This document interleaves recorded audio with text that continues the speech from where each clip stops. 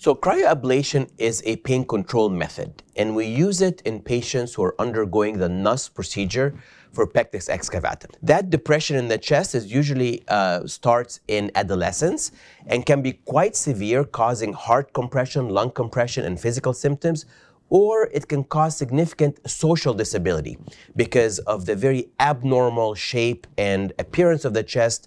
Many of these teenagers, most of whom are boys, will withdraw from sports, withdraw from social activities, and have very significant psychological issues. So it's an operation by correcting the chest wall anomaly using metal bars in a minimally invasive way.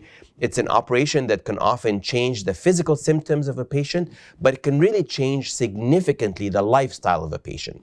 So that's what Pectus Excavatum is, and the NUSS procedure that we use to fix it using metallic bars implanted in the chest in a minimally invasive way. Now, the problem with this operation is that it's extremely painful. Despite it being minimally invasive using small incisions, changing the position of the bones of the chest is intensely painful. And so it's really been the Achilles heel of the operation. How do we treat the pain? And there's been many, many methods of treating the pain. Here at the Shriners, we often used epidural analgesia afterwards, but still the patients were in the hospital for 5, 6, 7 days. Patients were getting a lot of morphine and narcotics, which of course had its own side effects. And so in June of 2022, we introduced cryoablation. Cryoablation is a method that actually burns that actually freezes the inside of the nerves, the intercostal nerves they're called, that travel in between under each rib and innervate the chest wall. If you can completely numb those nerves, then the patient will not have any pain sensation in the chest wall. So the way we do it is, again, under camera vision. First, we inject the nerves each under direct vision with a local anesthetic using a special needle. And then we use a special cryoprobe, which is what the cryoablation is, using liquid nitrogen at an extremely cold temperature, minus 60 degrees Celsius. And we treat every nerve by touching it for a period of 2 minutes.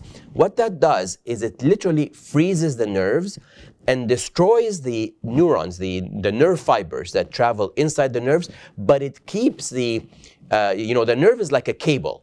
There are fibers that travel, and then there is the structure or envelope that contains the fibers. So that structure or envelope is actually the source that regenerates the fiber. So the idea is not to destroy the sensation forever, but to destroy the sensation during the time where the pain is most intense, which is the first few weeks after surgery. Over time, these fibers will regenerate and the cable will entirely reform and get back to normal. And that's the whole idea behind cryoablation. It's a temporary destruction of the nerve fibers that innervate the chest, knowing that they will regenerate usually within a few weeks to a few months, and patients will come back to complete sensation most of the time by 6 months after surgery. And it has been truly revolutionary. So our patients, instead of staying in the hospital 5, 6, sometimes as long as 10 days, just treatment of the pain. There's nothing else about the operation that kept the patient in the hospital. It was just about treatment of the pain.